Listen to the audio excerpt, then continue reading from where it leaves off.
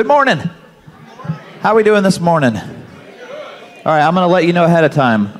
My voice has decided that it wants to go back to junior high boy phase, so I'm losing it. So if you hear, hey, just let it go. Just give me grace and forgiveness and all those wonderful things that Jesus offers.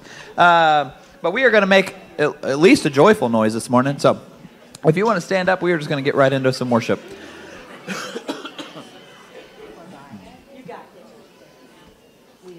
Let's pray together.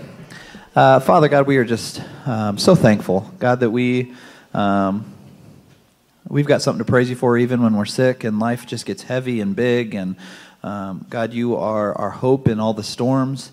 We thank you for your son Jesus, in whom we receive that hope. God, we are a blessed people, and we're just going to praise your name this morning. We love you, and we thank you for your son. It's in his name we pray. Amen.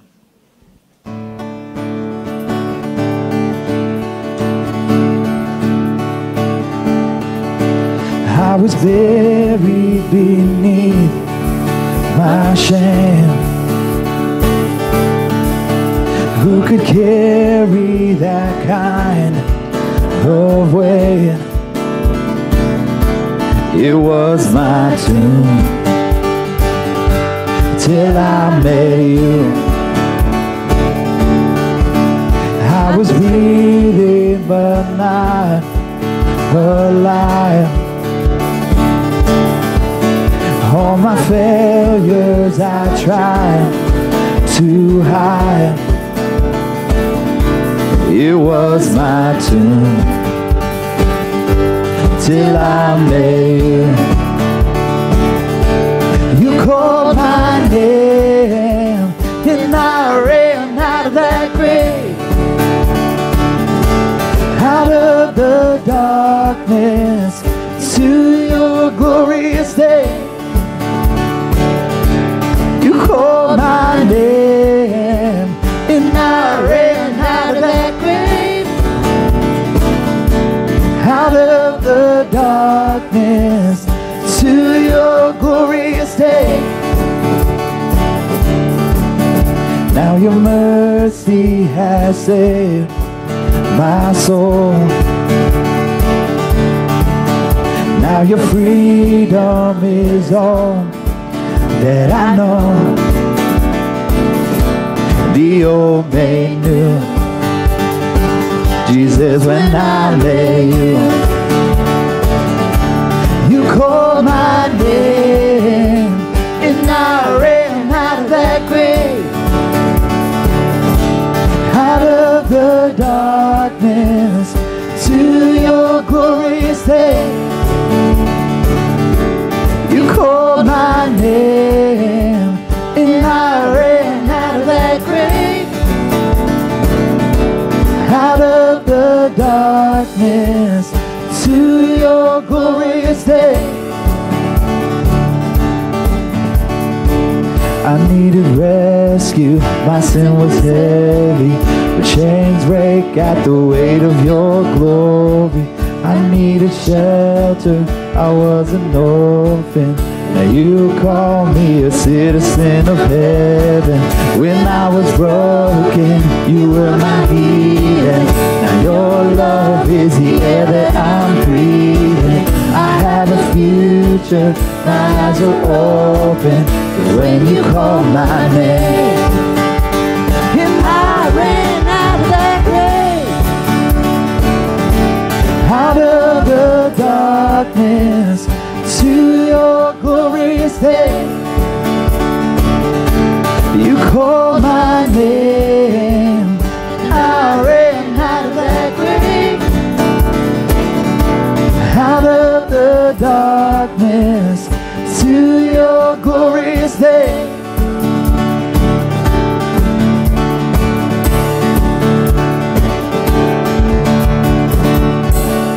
Amen. Go ahead and greet somebody this morning.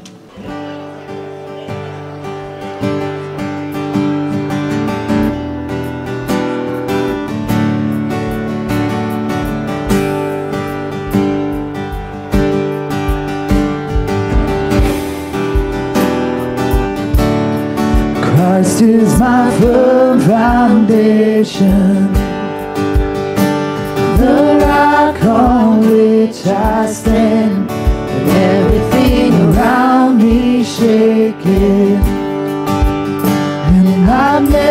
never been more glad that I put my faith in Jesus.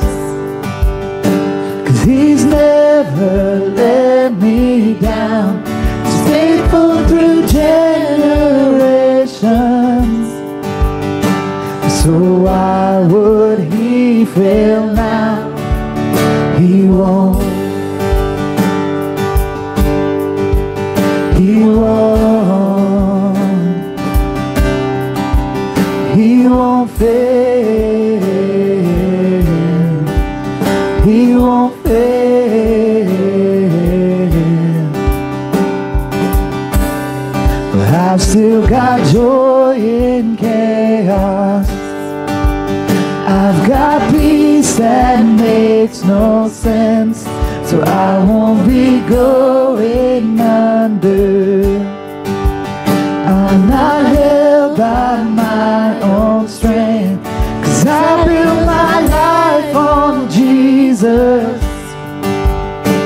He's never let me down. He's faithful in every season. So why would He fail now? He won't. He won't. He won't fail. He won't fail.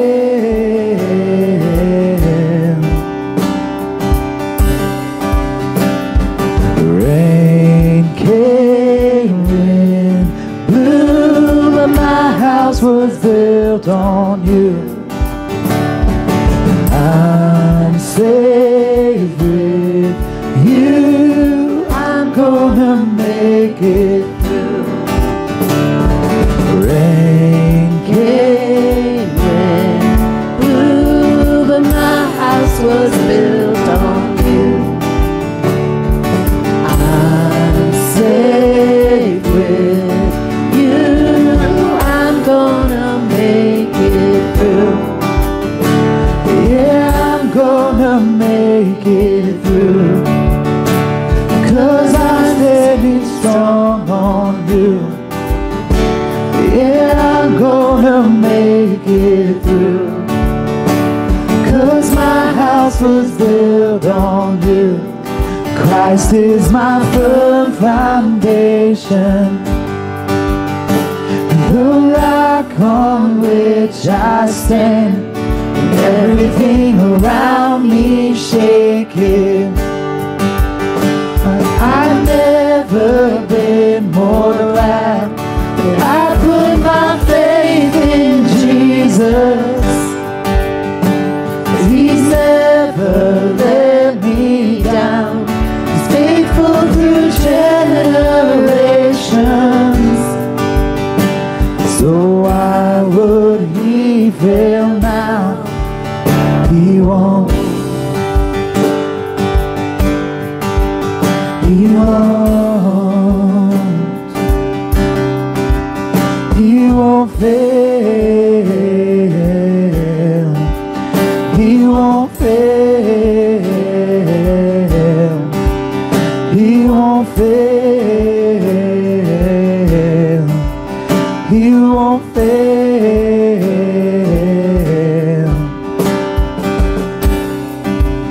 He won't.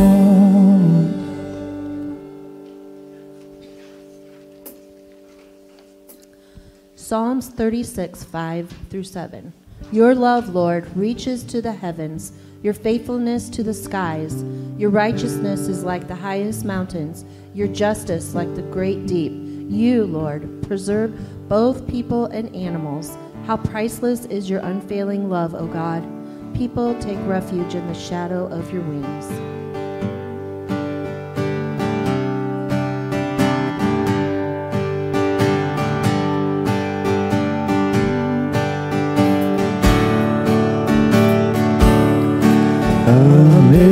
Amazing grace, how sweet the sound that saved a wretch like me.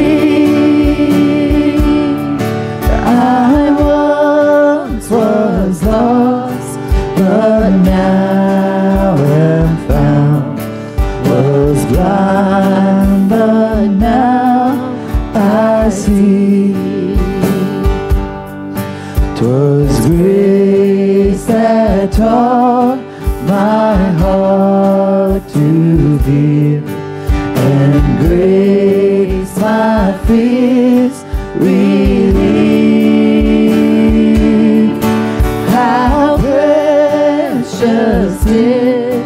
that grace appeared the hour I first believed. The Lord has promised good to me. His words my hope secures. He will my shield and portion be, as long as life endures. Through many dangers, toils and snares, I have already come. 'Tis grace has brought me safe thus far, and grace will lead me home.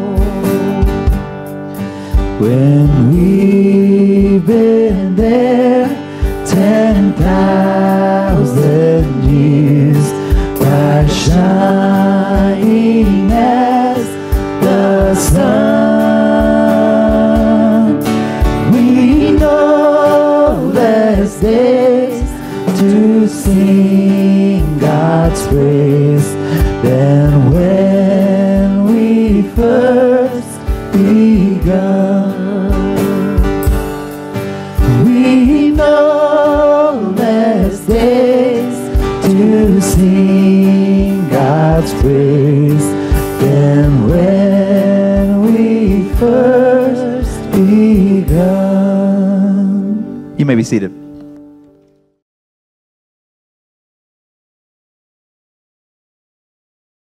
Good morning. Well, this past week was a very telling week for some of us. It was a short week of trials that pushed us mentally, physically, and emotionally. Some of us survived, some of us not as lucky. All this leading up to February 14th. Judgment Day. Sorry, Valentine's Day. My bad. But don't you dare call it a Hallmark holiday. You could lose your tongue for speaking those words. But as I look around, I'm not seeing much for black eyes, bandages, or broken bones. So I say to you, my fellow churchmen, good job. With all kidding aside, last week the nation celebrated its Day of Love on Wednesday. It's a frantic week of people buying cards, chocolates, flowers, or whatever you can come up with to express your love. If you had the joy of being in Walmart last week, you could see the amount of red heart-shaped junk you could buy for that special someone. There was only like 5 aisles dedicated to it. So seeing all this, it made me curious how much of these items get produced and sold. Most of these numbers are just estimates, but there were 250 million stems of flowers sold globally. There are more than 36 million heart-shaped boxes sold each year. And there was 145 million greeting cards sold and exchanged. And this number is mainly for Donnie, but I couldn't find out how many Reese's were sold on Valentine's Day. But apparently 5.4 billion are sold annually. So there's a conversation starter for you. Which brings me to this. How many people loved you so much that they sacrificed their only son for your sins? One. How many people willingly died for your sins? One. For God so loved the world that he gave his only begotten Son, that whosoever believe in him should not perish, but have everlasting life. Communion is a time to remember the single greatest act of love. Let us pray. Dear Heavenly Father, thank you for your undying love you show us every day of our lives and giving us your Son. In your name we pray. Amen.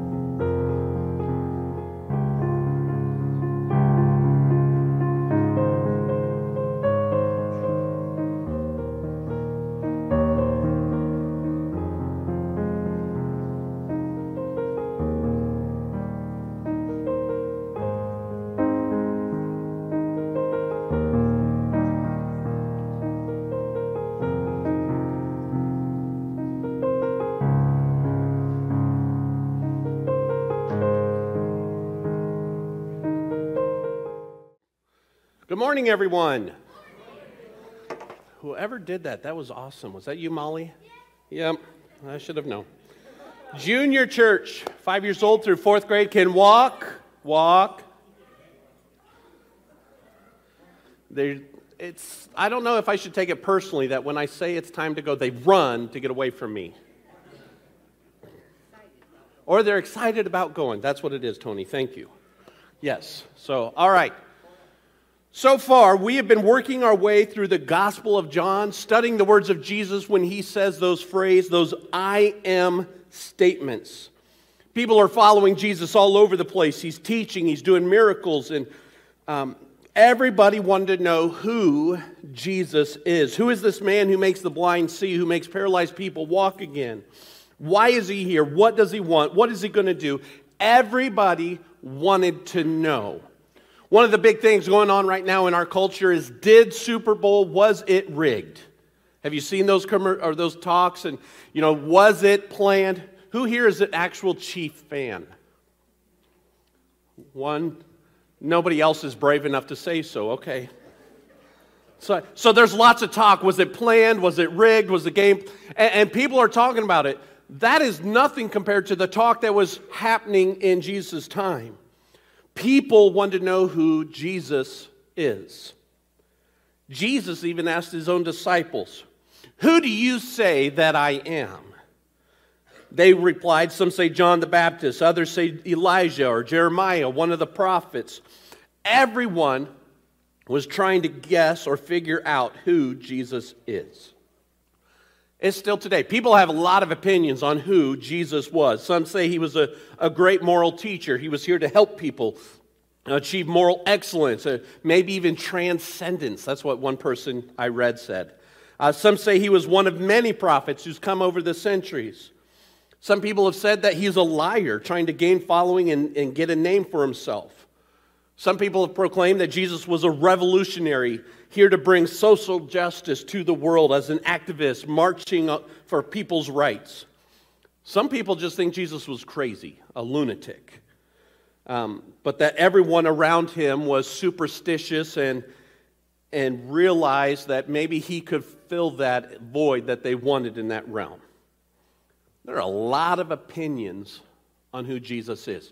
And I would venture to say, even in this room, there are different ideas about who Jesus is. This series that we've been going through, the I Am series, we are ignoring all the voices of this world or our opinions and asking who Jesus said he is. We've seen Jesus reveal himself through several I Am statements. And these I Am statements, he's revealing things about who he is, his mission here on earth, as well as he declared himself to be God. The first time we talked, we looked at the word I am, the phrase I am, which is ego eimi, and he was declaring I am God by saying that phrase.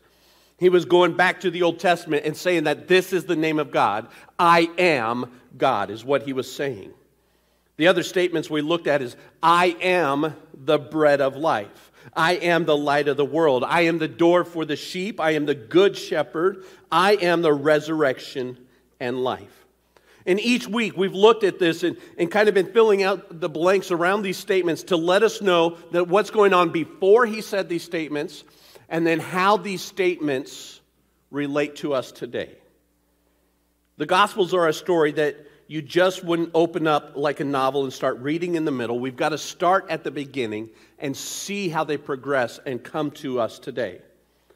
Last week we talked about Jesus' raising of Lazarus from the dead in Bethany. A lot has taken place since that event and when he did that I am statement. And here's just the cliff notes, the quick version of it. Right after that took place, the Pharisees called a meeting in the Sanhedrin to figure out what they should do with Jesus. And as a result, they began plotting to kill Jesus. The religious leaders wanting to kill one of their own Jews. In the meantime, Jesus and his disciples actually went and hid for a while. That's how much this stirred up controversy in them. Until the Jewish Passover festival. 6 days before the Passover was supposed to take place, Jesus went back to Bethany, where there's a dinner given in his honor, and Mary poured expensive perfume on his feet. The next day, Jesus left Bethany and headed to Jerusalem.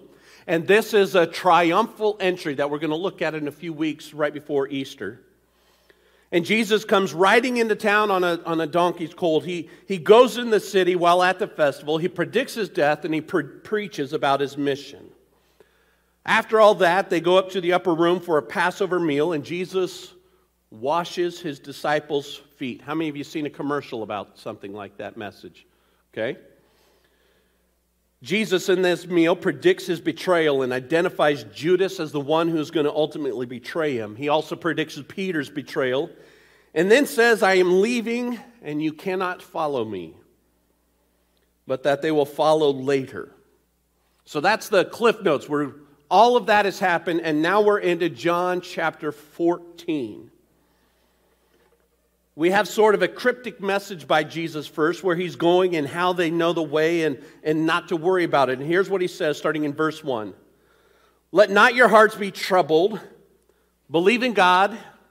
Believe also in me. And just so you know, the Greek right there says, as you believe in God, you should also believe that much in me. That's really what it's saying there. So as much as you believe in God, believe that much in me. In my Father's house are many rooms. If it were not so, I would have told you, that I go to prepare a place for you? And if I go and prepare a place for you, I will come again and take you to myself, that where I am you may be also. And you know the way that I am going. This is a very interesting few verses. Christians quote this a lot. Sometimes you'll hear it at funerals or when someone's passed away. Often when people hear this passage, they think of Jesus going and getting heaven ready and then coming back for us when it is ready. And it says when he's coming back, we think that's the second coming there. I'd like to just change our thinking on that for a moment. Most of the resources I was reading and studying actually point this towards his death and his return. By going to his death through the betrayal of Judas and the crucifixion, Jesus made it possible for them to live in the immediate presence of God. That is where he went. He went so that he could prepare that place and the next place. So he prepares hell so we don't have to go, and he prepares heaven so we can go.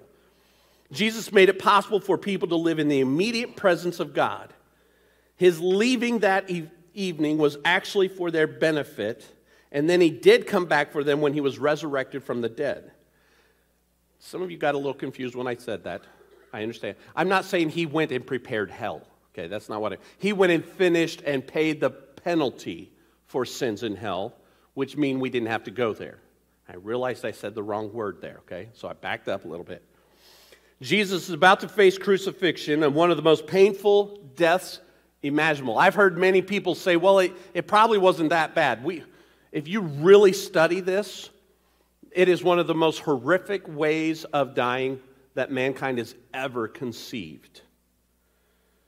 While he's there, his concern here is for his disciples. He knows he's going to go to this painful death, and he tells them, don't worry.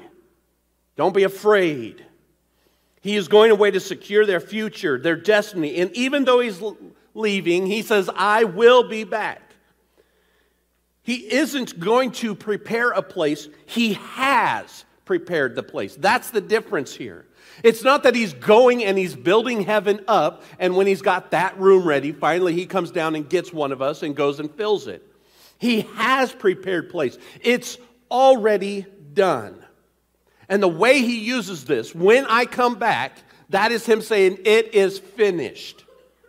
That's a big difference than how I was taught. I was taught that when my grandma died, that's because her room was ready. Well, how long does it take for God to make something? He made everything with a word. So why would it take heaven so much longer? Which means I had to start looking at this a little different. And the Greeks, when I go into death and then resurrected, that's how he's preparing. So that we don't have to go down, we can actually go up. And he says, and then you will follow me, and you know where I am going, meaning the second trip. Thomas said to him, Lord, we don't know where you're going. How can we know the way? Has anybody ever told you how to get somewhere and you're like, I don't understand what you're saying? Okay, so we lived in Kentucky for a while. They give directions way different, okay? Even Ohio, their numbers or their street addresses are weird. They use the alphabet instead of numbers over in Ohio. Kentucky, this is how they gave us directions. You need to go down in the holler and come up, and at the stump, turn right. Go down a ways, and when you see the fallen down barn, that's when you turn left again. Once you go a ways, there's a big rock. Don't turn there. Go further till there's 2 trees. That's my house. You know what happened when we followed those directions? We were in Ohio somehow. We got lost. And they're like, well, you know how to get where we're going. No, I don't know where you're going. They don't know how to make a straight road in Kentucky. It's all weird. Well, Thomas here is like, Jesus, time out. I don't understand your directions. I don't know where we are going. These disciples didn't understand at all what Jesus meant. And honestly, it's hard not to be a little irritated with the disciples' cluelessness. They were with Jesus all the time. He proved himself over and over. He showed them his power and his might. He showed who he is. And if he said, you know where I am going, why would they doubt? Why would Thomas speak up and say, Jesus, I have no idea what you're talking about? It's hard not to be a little irritated with them, but I would have to assume that if we were there in their shoes or sandals, we would have said the exact same thing. We have the full picture. We have all the scriptures here, the Holy Spirit living within us, which they didn't have at this point. And it was normal at times, as well as the disciples, to ask clarifying questions. This here, when Thomas asked, is not doubt. It is inviting Jesus for more information. This is a great question of Thomas. And one of the things these questions of the disciples do is draw important responses and clarifications from Jesus for the disciples as Jesus reveals himself. Jesus didn't do this for the large crowds. He did this for his close followers, those who truly believed. Now, often Thomas is portrayed as the doubter. But I think Thomas right here captures all of them, and many times us. That intermental working of most people that go, wait a minute, I want to believe, but I don't get it. He captures something that I know I can relate to. And this is it. John 14:6. Here's the scripture. Jesus said to him, I am the way, the truth, and the life. No one comes to the Father except through me. Now, wait a minute. Before we go here, leave that scripture up. Here's what the scripture really means. The way it's written in Greek, Jesus is really saying, I am the way, I am the truth, I am the life. It's not an and thing. He is just saying 3 distinct statements here. And this is an important response for a few reasons. It's probably one of the most quoted of all the I am statements. But it reveals about Jesus something incredibly important. No one comes to God except through Jesus. That is one of the clearest things. No one can come to God the Father except through Jesus. This flies in the face of every other belief system in this world. This flies in the face of all of us who think, well, we're pretty good. You cannot get to God. You cannot unless you go through Jesus. And Jesus sets the stage for this I am statement. The next one that we're going to look at in a couple weeks, actually. And remember the context. Jesus told them he is leaving. He's going to prepare that place, and then he'll return. They can't come with him now, but later they will follow. He tells them they know the way he is going, which is into God's presence through his death. And they say, how do we get there? How do we follow you? And Jesus says, I am. How do you get to God the Father? I am. How do you experience truth? I am. How do I live? I am. That is what Jesus is saying. He is summing up all of the stuff right there that I am. So how does that hit us today? Because, we've read the Bible. We've read this. I believe in it. So we're good to go, right? What should we take from this statement? There are three things that Jesus says about himself here when he says, I am the way, I am the truth, and I am the life. Not a way. He doesn't say he is one of the ways. He is the way. There are multiple ways to get to Fort Wayne, right? Right on the count of three, I want you to tell me the main road, not all the roads, just the main road you would get on to get your direction started towards Fort Wayne. So after I say three, you're going to tell me that road, okay? 1, 2, 3. I know exactly how to get there now. There were a few people that said 1, so State Road 1. Did anybody say 69? Okay. Did anybody say 37? Okay. Did anybody go far west, cross 69, and then go down? Because you don't want to take the roads where everybody lives and everybody's driving. You want to take a country road. Okay. That's how my wife and I'd like to go because there's less people. Okay. No cops. You need to repent, brother. So there are multiple ways to Fort Wayne. We could all sit in our cars right now, and it would be possible for us to all take different roads, completely different paths, and still reach the same destination. But that's not what Jesus is saying when it comes to heaven. That's not how it is with God. First, Jesus is the exclusive way to God the Father. You know what exclusive means? Only. He is the only way to God the Father. I want to give a little caveat here. There are two ways to get to heaven. Be perfect. You can live a perfect life. If you cannot live a perfect life, then you have to go through the other way, which is Jesus. I'm looking at most of you. We can't, and you're looking at me. We can't take the perfect road, meaning our perfectness. So therefore, we have to rely on the perfectness of someone else. So Jesus is the exclusive way, the only direction, the only path. There is no path to having a relationship with God the Father. 1 Timothy chapter 2, verse 5. For there is one God, one mediator who can reconcile God and humanity, the man Christ Jesus. There is only one person who can unite us with God. That's it. How many? One. You can claim to be a good person. You can try to follow the 10 Commandments, but Romans 3:23 says, for everyone has sinned, which means you can't go to heaven now. We all fall short of God's glorious standard. You can try to argue that your sin isn't a big deal. One sin condemns you to hell. Well, it's not as bad as that other sin over there. Doesn't matter. He's looking at you. We are not judged based by others' stuff. We are judged by our choices. And if I choose to sin, I get to go to hell. That's my choice. And the only way to leave that choice is through Jesus. It's not just murder, sin. There is no distinction. And at the end of the day, we need to all understand we are guilty. We are all separated from God by our sin. Then Jesus comes, and He is the exclusive way to restore that relationship, to make us right with God. Romans 3:23 may say we all fall short of the glory of God, but look at the next verses here in 3:23 and 24.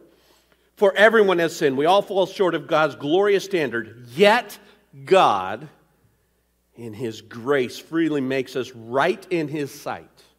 He did this through Christ Jesus when He freed us from the penalty of our sin. You have all sinned, but I have made you right through Jesus. That's what God just said there. He did this through Jesus. He is the only way to redemption. Romans 6:23 says the penalty for sin is death, but do you know what else it says at the end? For the wages of sin is death, but the free gift of God is eternal life through Jesus Christ our Lord. The gift of God is eternal life, and it is only found in Jesus. It's the only way we can get that gift. Acts 4:12 says, salvation is found in no one else. That's kind of exclusive, isn't it? It's a little offensive that there aren't other ways to God. Well, Jesus said it, God says it. Salvation is found in no one else, for there is no other name under heaven to mankind which they must be saved. Jesus is the way, the only way to God the Father. First of all, because Jesus reveals God the Father to us. Look what he says right after this I am statement in verse 6 and 7. Jesus said, I am the way, I am the truth, I am the life. No one comes to the Father except through me. If you had known me, you would have known my Father also. From now on, you do know him, and you have seen him. There is only one way to access God, and it is through Jesus. Am I repeating myself enough here? It is through Jesus, Jesus alone, that we have relationship. That's it. Now, truth has been under attack for years now. We have been taught in schools and in culture and in media and everywhere that truth is relative. There's a new ideology to regurgitate when someone starts talking about truth and facts. This is a real comeback that people are trying to say. When you have an argument and talk to somebody about truth or facts, this is what people are starting to say. A fact is really just something that people generally agree on. So really a fact can be anything as long as enough people agree. Does agreement make a fact? Okay, we're going to try something. If you have red hair, raise your hand for a moment. Why did I pick you? You'll see. Okay, we got 2. There's more than that. 3. Okay. Oh, yeah, there's one. There's a few. Oh, we got some babies. I shouldn't choose the redheads. Too late. Okay.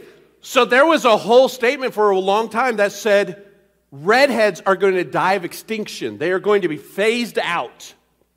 Okay? And a lot of people agreed on it. And the truth is, how many redheads little babies do you have? 4? 3? 3. Well, that's wrong. Then that statement just flew in. My cousin, she has 4 kids. All of them have red hair. But we agree that redheads are going to go extinct. So it's a fact. That's not how facts work. Facts don't change. Truth does not change whether you agree with it or not. We need to understand this. Opinions can change. Right? Opinions change, but facts do not. A fact, in its very nature, cannot be subjective. This idea of not being able to know truth, or of not knowing truth, is not new in history. During Jesus' trial, Jesus said to Pilate, I have come into this world to testify to the truth. Everyone who knows me, who hears my voice, knows truth. And Pilate says, what is truth? It's not something new. It cannot change, though. It's not subjective. Let's just say you were going to ride in that car. We're going to Fort Wayne again, okay? With somebody who wears glasses. You get into the passenger seat, and you notice they don't have glasses on anymore. How would you feel? Terrified. I know who he's been riding with, okay? Okay. Now, this is how you see the road, right? Go ahead, hit. No, it's all clear, right? This is how a normal working eyes should see the world, okay? But this is when they're not wearing glasses, the driver, this is how they see. Who would feel safe in that? 2 psychos. One of them's my son. Would you believe that this is adequate enough to be safe? You can't tell if it's a tree or a car. You can't tell if it's a dog in the road or a barn. Okay? It is not safe. Because the truth is, even if they say, I can see good enough, I see clear enough, what is the truth? They can't see. It doesn't matter their opinion, because truth is not subjective to our personal opinion or desires. I have heard many people with glasses say, I wish I could see better without them. I long to see better. In fact, and how would this work? I'm just deciding right now I don't need glasses anymore. We would sit there and say, okay, you need a reality pill. Okay, you need to learn the truth. Truth is not subjective. It doesn't matter whether we want to drive with glasses or not. Personal desire we have doesn't change truth. We can't choose what is and what is not truth. Truth is truth no matter how we feel about it. Jesus said, I am the only way to God, and he says, I am truth. He is exclusive truth. And we sometimes kind of blur that part, that, well, Jesus said a lot of truth. No, he is truth. It doesn't matter what you think or feel or what you've experienced. Truth doesn't change, and Jesus doesn't change. He is truth. Jesus, look what it says in John chapter 1. In the beginning, the Word already existed. The Word was with God. The Word was God. He existed in the beginning with God. Right here, it's saying Jesus is the Word. That's what commentators know. That this is saying that Jesus was with God and is God all the way in the beginning. Now you go, same book, chapter 17, verse 17. Make them holy by your truth. Teach them your word, which is truth. You want to know how to know truth? Know Jesus. You want to experience truth? Start experiencing Jesus. We've got to realize Jesus is the only way to truth. Not Donnie, not St. Joe, not any other church. Jesus is the only way to truth. And it says, make them holy or sanctify them by your word. Jesus is the word. He is the only true truth. Okay, that was redundant, wasn't it? But yet in this crazy culture that thinks there is no truth, we kind of have to say it this way. There's only one road, one path, one truth that leads to heaven. Anything else is a lie, is false. Jesus is exclusively the way and exclusively the truth. Which leads us to the next. Jesus is the exclusive source of life. The exclusive source of life. We are all, without Jesus, living in death. Without him, we're already starting to fade. Do you know what the most poisonous thing in the world is? Some people scripturally are going to go, well, sin. I just read that it's oxygen. It slowly kills you. You shouldn't breathe. That's what one guy said. We shouldn't be breathing oxygen. It slowly kills you.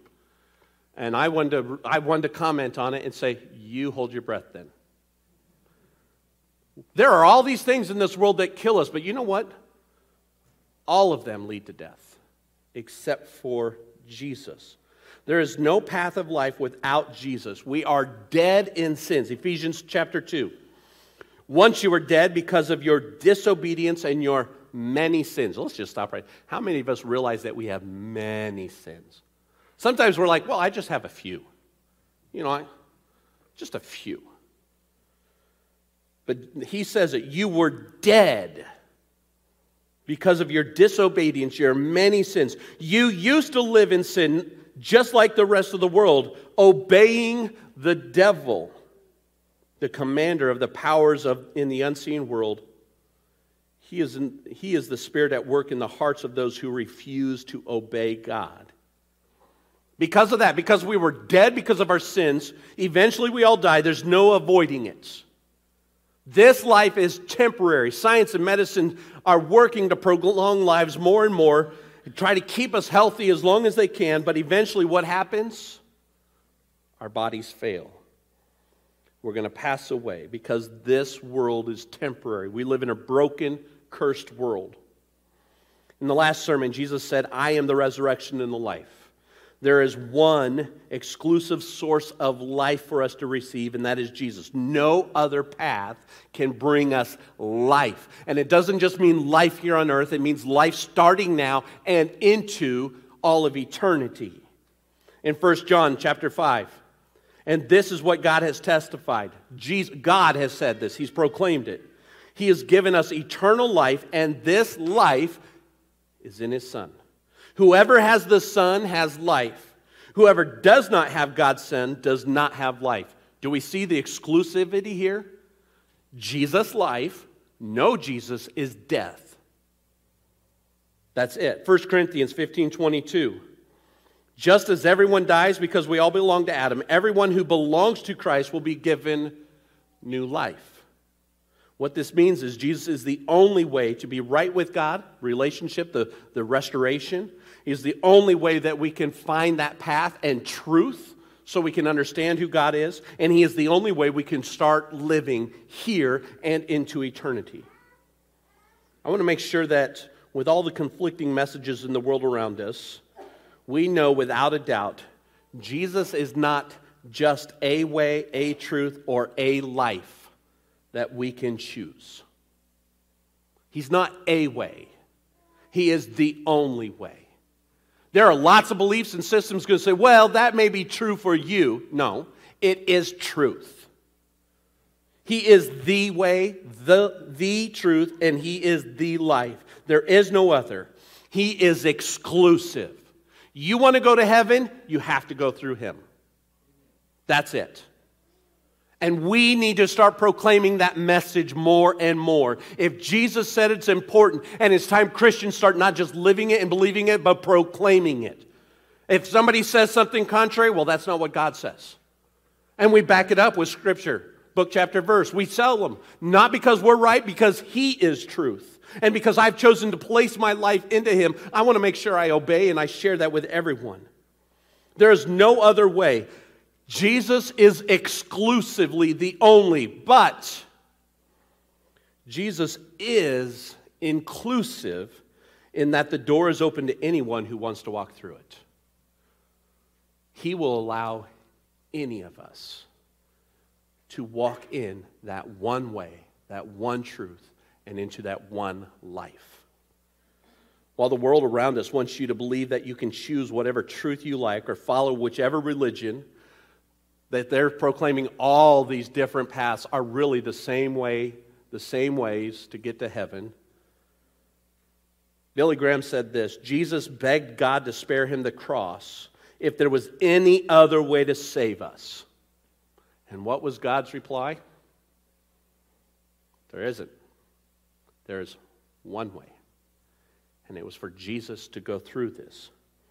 God wouldn't have sent Jesus to the cross if we could be saved through any other thing like transcendence, Buddhism, worshiping Allah, or being a good person.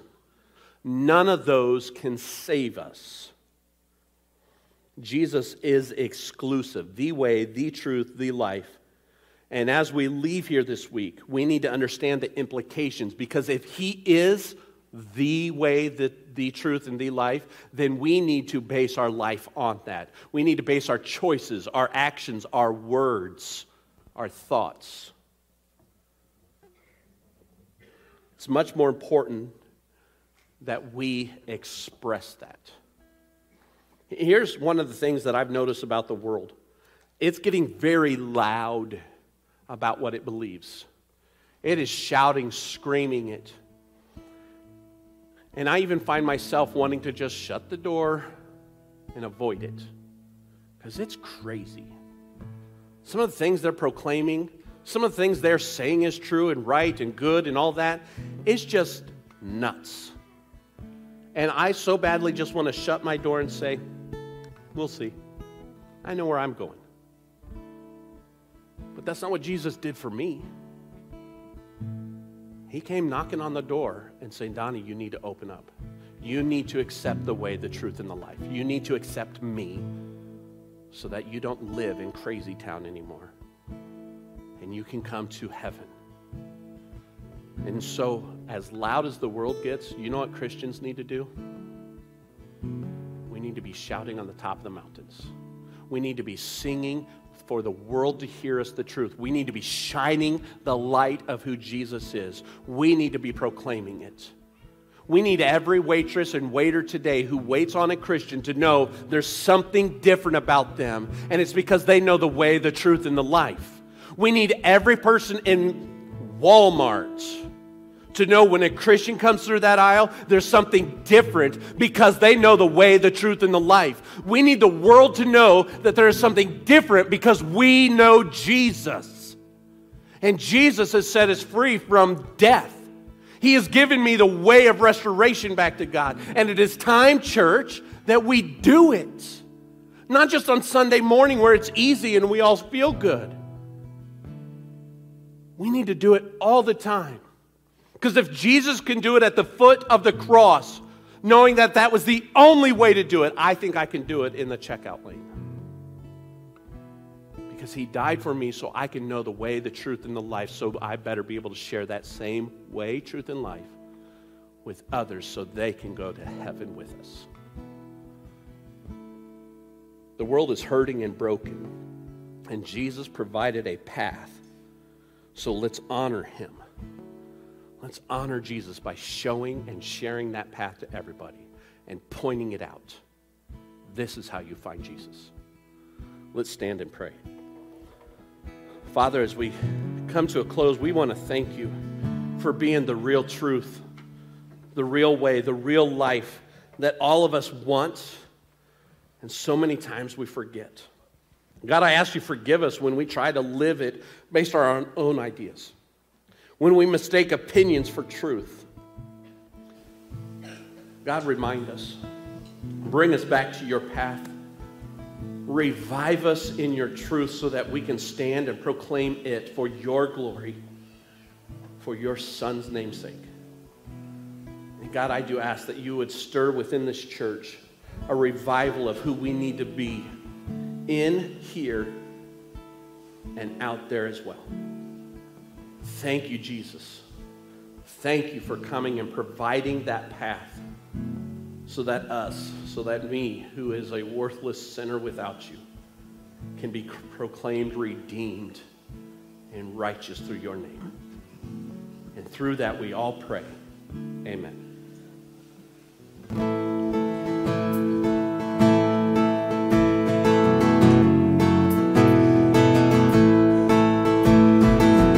Who am I that the highest King would welcome me? I was lost, but he brought me oh, his love for me. Oh, his love for me. Who the Son sets free, oh, is free indeed. I'm a child of God, yes I am. Free at last he has ransomed me, his grace runs deep. While I was a slave to sin, Jesus died for me. Yes, he died for me. Who the Son sets free, oh, is free indeed. I'm a child of God, yes I am. In my Father's house there's a place for me. I'm a child of God, yes I am. I am chosen, not forsaken. I am who you say I am. You are for me, not against me. I am who you say I am. I am chosen, not forsaken. I am who you say I am. You are for me, not against me. I am who you say I am. Oh, I am who you say I am. Yes, I am who you say I am. Son sets free. Oh, it's free indeed. I'm a child of God. Yes, I am. In my Father's house, there's a place for me. I'm a child